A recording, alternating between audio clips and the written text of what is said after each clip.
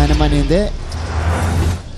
Team is up 21-14 after the first quarter. You guys are joined by Martin Javier, Prince Carlos here in the broadcast. Prince, yep. EAC started like a house on fire, especially from long distance. Halos hindi nagmintes, ano? Oo nga eh, grabe. Sobrang opposite ng last game. So they just need to sustain this. They need to be consistent. EAC started the game 5 out of 6 from long range, slowing down towards the end of the first. Now 5 out of 9. San Beda will have the first crack at the basket. We'll see how they will counter here and what Coach Yuri planned during the quarter break. Pero ito yung isa sa mga plano nila. Take it inside because we have the advantage there.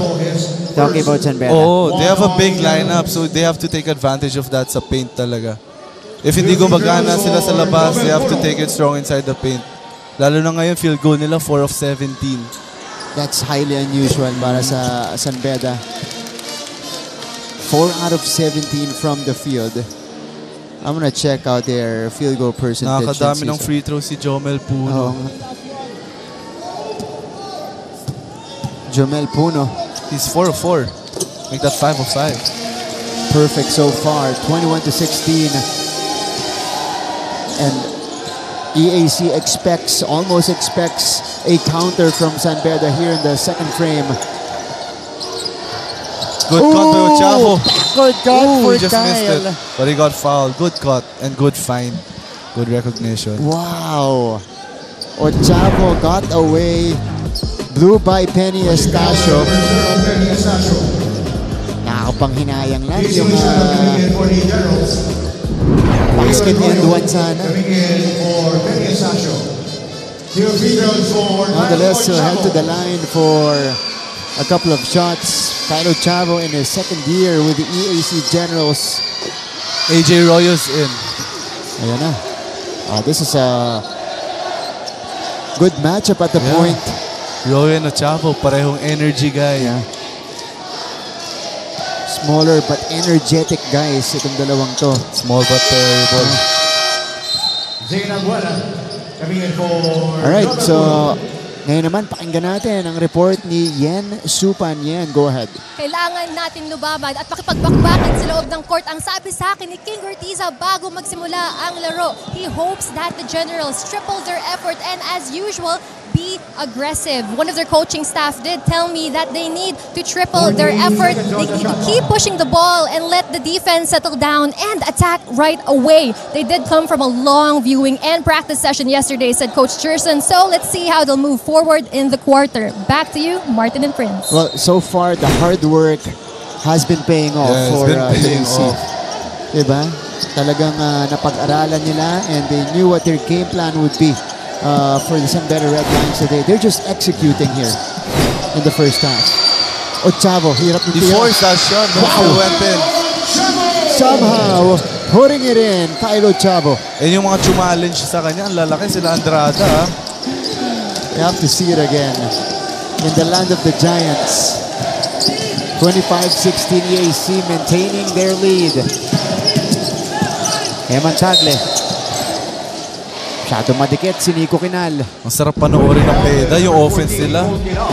Ito, Ochavo making the catch over Albuena and Andrada that time.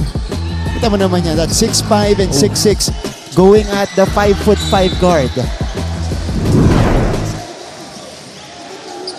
Pero itong si Kyle Ochavo, buong-buo ang loob. Buo talaga loob nito si Ochavo. Kaya gusto ko rin ito maging teammate hindi maging kalaban.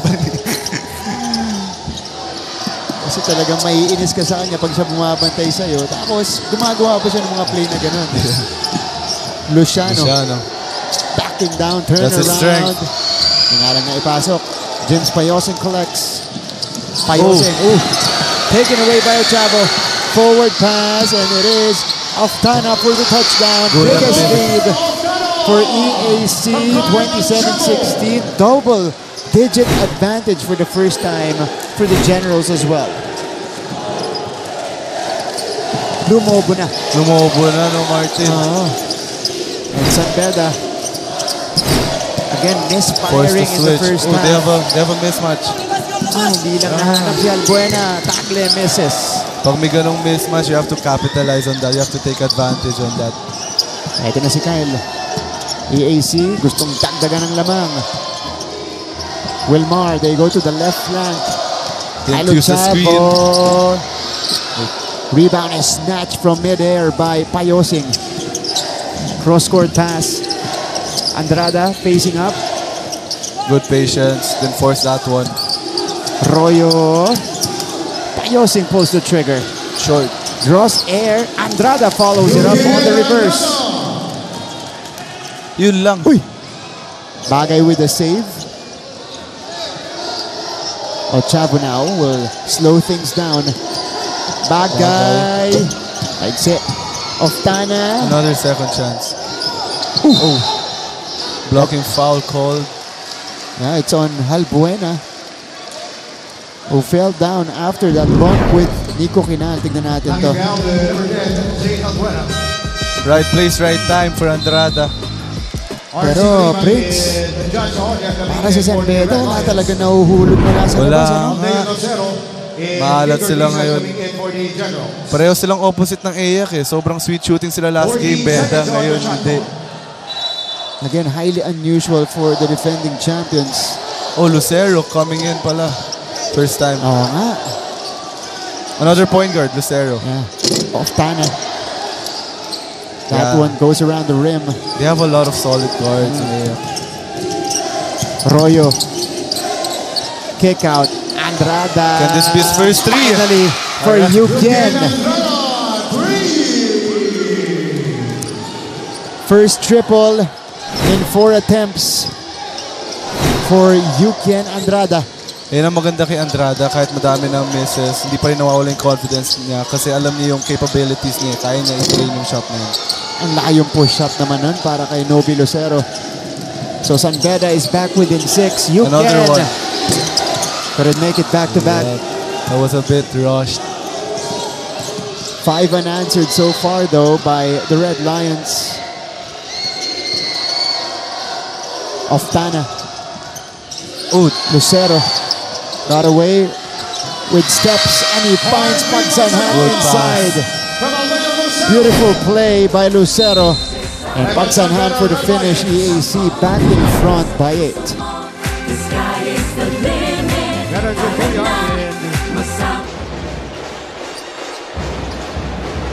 Almost a steal. Actually, he completes the steal. Paeng Are. Bumitin sa ere. Paeng Are. Wow. And one. May deflection dito mula kay Are. Kondisyon na habol. Buhat bantay. Hang time, ang tagal sa ere. Hinintay mo nang bumaba. And may kasama pang foul. At pumasok na.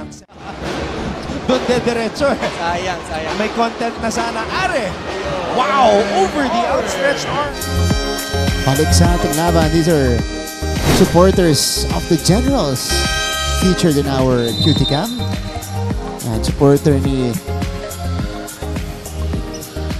buong team. And this is from San Beda. QT Cam. QT Cam. Kaya may smile cam pa tayo. Tapos na tayo sa tropa tsaka QT. Alright. Still in the second quarter. 5:49 to go. Almost halfway done. Nigel's EAC back maintains in. their lead. That's right. Nigel Gonzalez, after spending some time on the San Beda bench, bumalik sa ating laban. No. Even with those lucky bounces around the rim, hindi pa rin makabutas ang San Beda. They're shooting 26% from the field. Medyo maalat Beda ngayon. 14 seconds on the shot. But, you know, if you're Coach Yuri, we're just down 8 despite the struggles. Brian Sahonia. Nigel will pull the trigger. Missed it. Another missed for Beda. One more time for them. Sahonya now will create. Sahonya got free. Another miss. Left it short, and here's another chance for them. Pero kasi good shot na may mga tinitake ng Beda eh. Hindi lang talaga pumapasok. Puno, wala pa rin. And Luciano Third try. got hit in the face by Songkuya. So Luciano, He got hit in the face. yeah, Tignan natin to. 3 chances for San Beda. Uy! Nadaplisan. Nadaplisan. Here is a review on the last foul. But I think he was going for the ball naman. Yeah. Although yun nga lang, medyo papalayo na si Songkuya bago niya binaba yung kanyang right arm. So, we'll see if this will warrant an upgrade. Ito, nire-review mga opisyalis natin. Pero yun na yung rule ngayon eh, no? If konting matamaan yung face, pwede ma-upgrade agad sa Anspo eh. There's a pros and cons to it eh. Well, yeah, that's true. Kasi every time you call something like that, as we see here, an upgrade Oh, on okay. unsportsmanlike foul on Songkuya, It was an unsportsmanlike foul. adding to the woes of the Red Review Lions. on number 27, veteran Songkuya, for excessive hard contact caused by a player in an effort to play the ball or an opponent. Kasi it's above the shoulders, not a play for, well, at least for, Yeah. that's the verdict of our officials, not a play for the basketball.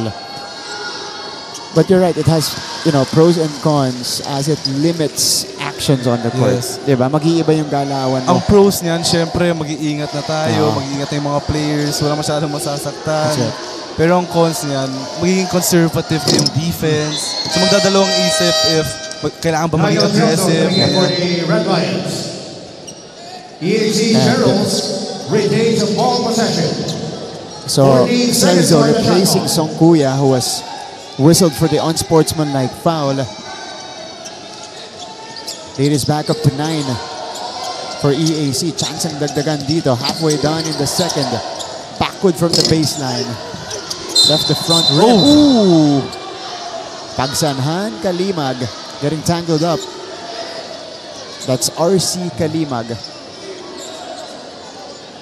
Former UP, Yeah. firing maroon. Holding down number 13, RC. Both players made a transfer a season ago. See Harvey from UE, RC from UP. Ooh. 14 seconds on the shot clock. Yeah, there's a bit of color there between Pagsanhan and Kalimag, but nothing escalating though. Gurtiza, fade away. That's his shot, Yeah. but it doesn't go in. Drop off backward. Luciano will retreat. Eto, re-attack. Another spin. Wala pa rin. Lucero, tapping it away from the Red Lions. And here's Lucero. Splitting the defense. Harvey. No foul called. Continue lang, laro lang. So, yeah, the referee is letting them play. 3-on-2. Gonzalez. Sahonya. Kado malakas. Another miss for Beda. Hindi talaga pumapasok mga tira nila ngayon. Yeah, it's one of those days para sa San Beda Red May Lions. ganong araw talaga eh.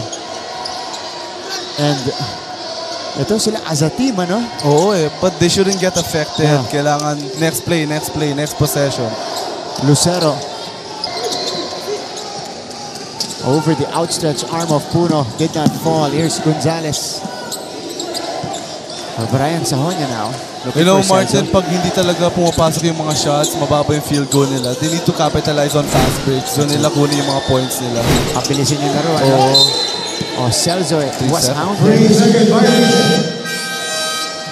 Joshua So, Tagala a turnover for San Beda. coming in for the Generals. Josh Tagala will look to check in Timeout, EAC right after this General. break. San Beda still down by 9. Court pressure, which kilala talaga tong team na to dyan sa ganyang depensa. Ryan Sahonya, his first shot as a San Beda Red Lion in the NCAA. The best shooting three-point team in the NCAA. Sahonya Baseline drive, Sahonya. Short. Sahonya! Wow! Parang napanood ko na yung move na yun. Galing sa'yo. Nakita ko na yun. Bakit sa akin? Nakita ko na yun, Anton. Nakita ko na yun. I'll tell you what. A few days ago, I spoke to Angeles, former... Balik tayo sa Tropa Cam. The EAC students in attendance, enjoying the action. Diba? Masaya talaga manood ng games pagkasama tropa. Correct. Youthful energy. Ito, tropa rin. Nasa kaya silang galing na school. We have supporters from both schools here. San Beda nga lang, konti naka-uniform. Pero ma-identify mo sila dito kasi mga naka-San Beda shirts. Yeah. So, 3:20 to go. So, nagbago yung defense ng Beda ngayon. 2-2-1 na sila ngayon. Kaya yung sinabi mo parang, Prince, gusto nilang pabilisin yung laro. Yeah. They wanna get turnovers. Yeah. Lucero. Tackle away from the ball. So, it was a charging foul for Umpad. That's a positive development here for San Beda. EAC called for the turnover.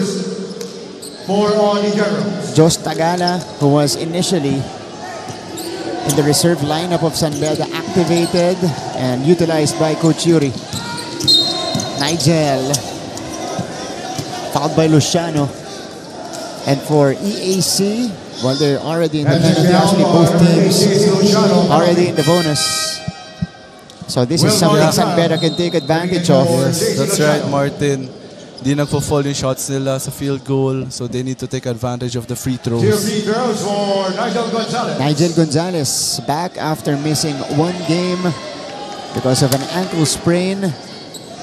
Former Mapua Red Robin in his second season with the San Beda Red Lions. Also, an important piece of their championship last year. Pero napapansin ko kay Nigel, ginagalaw niya yung ankle niya eh. Parang it's still bothering him. May iniinda pa, no? So 1 out of 2 that time. Nigel Gonzalez. That's also his first point of the game. Nobi Lucero now. Harvey.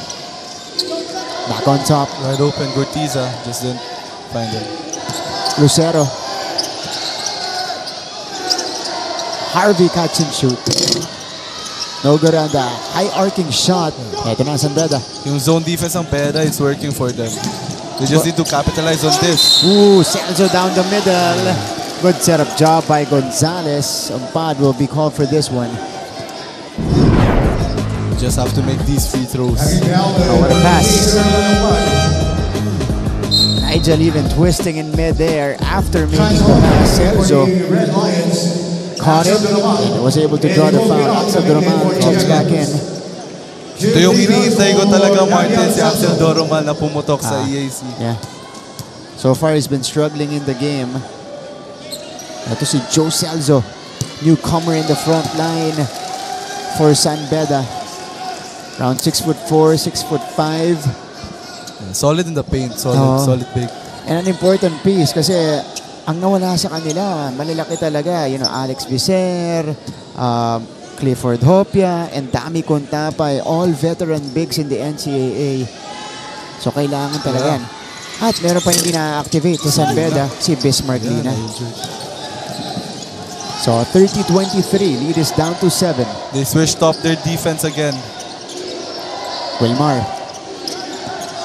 Gortiza attacks middle. Gortiza. Aggressive. Yeah, that's what he needs to do here, Prince. Aggressive as always, King Gortiza. And they can treat this like the final minutes of the game. Yung kumbaga puporsyento ka na lang, you go to a scorer that can create for himself. Tsaka ang maganda kay Gortiza, hindi mo alam kung strong right, strong left kasi he can attack both directions. That's right. Ambidextrous. He just missed that one. King today has 5 points. That was the 2 jumpers that he had earlier in dalawang step back. For EAC, it's Harvey Pagsanhan who leads the way, but scoring has significantly slowed down dito sa ating second quarter. Ayun, 102 para kay King. Only up by 19 points mula sa magkabilang panig. So Luciano is Royo back. coming in. Kailangan siguro nila ng energy kaya nila pinasok to si Royo. So he'll be the trigger man here. And Nigel Gonzalez goes back out. There's the trigger. Sahonya. Siya na yung magbababa dito. Tinidikitan ni Gortiza. Good D. Nice D. Oh, D. broken up by Oftana. He got tripped. And he will head to the line for 2 shots. I love the energy of King Gortiza. Hindi lang pang offense, pang defense din. Grabe yun, disrupting the play and giving his teammate, Wilmar Oftana, a chance to interfere that pass. EAC so far has controlled the game right from the jump. And Wilmar drains the first. Can they sustain this lead? Ayun yung tanong eh. Kasi, syempre, first half pa lang, we're still early. And knowing Beda, winning experience, championship experience, for sure may mga adjustments na gagawin niya sa halftime. That's right. Richie Kalimag enters the game for the first time. Where's Kalimag brothers though? RC and Richie. RC right now is currently on the bench. So si Richie, deadly shooter. Ito pala, Richie. Yeah, lefty na deadly shooter, Richie Kalimag. Lefty. Royo. Pinora si Doromal. Royo. Kick out. They swing it to the other side. Hesitant si Richie. Yeah, he was open. He could have taken the shot, but still gave it away. That one rimmed out for Brian Sahonya. And here comes Axel Doromal. Cross-court pass. Gortiza. Sa labas kay Axel with 90 seconds left in the first half. Oftana making the catch. Oftana off the glass. No. Royo with the rebound. He can push this ball. Yeah, AJ has it. You can. Here's Brian. Back to Andrada. Good double for Axel. Yeah, that's a fantastic help. EAC ball. Forcing another turnover are the Generals. You know, Martin, if hindi ka gumagana sa offense, you can always find ways to help the team out. Especially sa defense. And EAC with, these little things on the defensive end, making a big difference for them. 9 turnovers now for San Beda, as opposed to 5 for the Generals. And 6 of 28 ang Beda sa field. Yun ang main culprit nitong first half natin para sa Red Lions. Oftana. Left it short. Under a minute left. AJ Royo. Royo. Kalimag. Before he shot the ball, I could still see na he was still hesitant to take it. He wasn't fully committed to it. So about a 10-second difference between the shot and the game clock. Doromal steps into it. This jumper. Back shot. Wow. Doromal. Big triple for Axel here in the first half. And now EAC will grab their biggest lead off the game, 36-23. Last shot for Beda.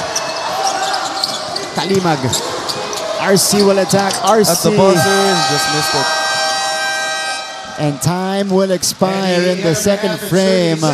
The EAC Generals leaving everybody surprised here in the first half. Leading it by 13 points against the defending champions, the San Beda Red Lions. We'll tell you the story through the numbers and our highlights after this quick break.